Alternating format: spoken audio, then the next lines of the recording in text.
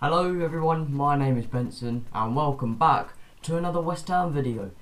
Today I've got my new West Ham away kit on. All the way on my face. There you go. It's actually kind of smooth. I like the sleeves on this as well.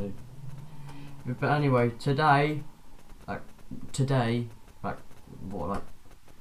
minutes ago, was Tottenham, West Ham Man City. So we drew that game 1-1. So it was a pretty good draw against a decent Man City team.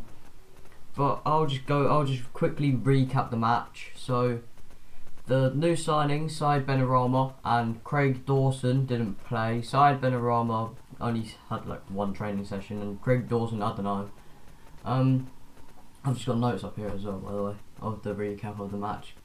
So West Ham started the first half strong and basically just controlled the first half anyway. Man City controlled the second half. But anyway, in the 18th minute, Antonio scored a brilliant bicycle kick. I think West Ham were just trying to compete for goal of the month themselves. I mean, we had Lanzini last week and now we have Antonio this week. He scored a brilliant bicycle kick. Kufal got the assist. I mean, if you count Davinson Sanchez's own goal last week, then it would have been his assist as well, and then that would have been his assist as well. So yeah, basically West Ham led at the break 1-0. So everyone thought, oh yeah, it's gonna be a tight game. We might draw or we might win. Or we might win. Jeez, messed up words. But anyway, so while every West Ham fan was like being happy because we were winning against Man City, they brought on Phil Foden, who basically scored like 5 minutes after the restart in the second half. So he scored. Cancelo got the assist, and that's pretty much all he done. So in 52nd minute, a minute after Foden scored, Antonio came off because of like an injury or something, I don't know. He just went off the pitch and just went into the tunnel. But yeah, so he went off. Yarmolenko came on. When Yarmolenko came on, I mean, I feel bad for the guy. Nothing really went right, and that's pretty much the only thing the commentators got right in the whole match. In the 70th minute, Bowen came off and Haller came on. I mean, Haller didn't really do much because most of the play was in our half, just defending. But yeah, at the end of the game, it was 1-1. The ref, I mean, I don't know what to say about the ref. Apart from he's bad. I don't know who the ref was. I need to look it up. Like, who was the ref actually? I need to know. Anthony Taylor. Oh, of course it's Anthony Taylor. Of course it's him. He's always bad. He's always shy. Yeah, the commentary also was biased because they had Glenn Hoddle in there. So that's basically it. That's the reason why it was biased. Because Glenn Hoddle was there because he hates West Ham because he played for Tottenham. I think he did anyway. Because if he didn't, I'm very sorry. But he just very biased. So yeah, I didn't do a match report last week for West Ham Tottenham, so I'll probably do that as well. So Tottenham basically went 3-0 up in like 15 minutes from a goal from Son, Kane and Kane. So yeah, that was great. And then probably like a cracking half-time team talk from David Moyes caused West Ham to score in the 82nd minute, the 85th minute and the 94th minute or something.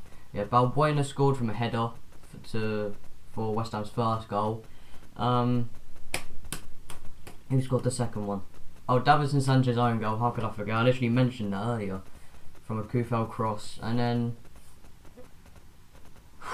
I think everyone's seen the goal by now, but yeah, I still can't get over it. But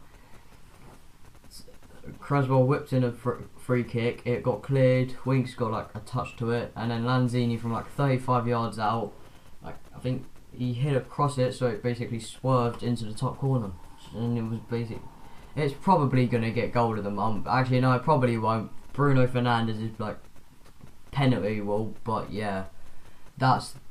No one will ever beat a Bruno Fernandes penalty for goal of the month.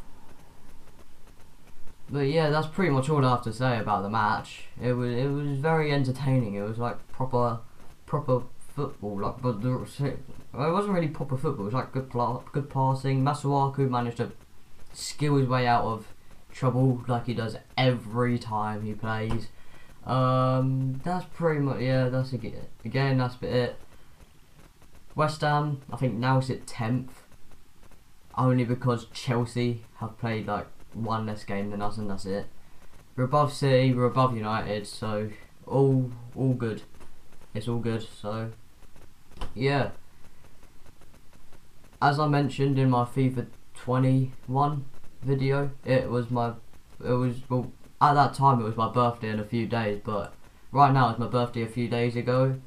So basically I got hang on. So basically I got a new monitor here. It was pretty slick as well.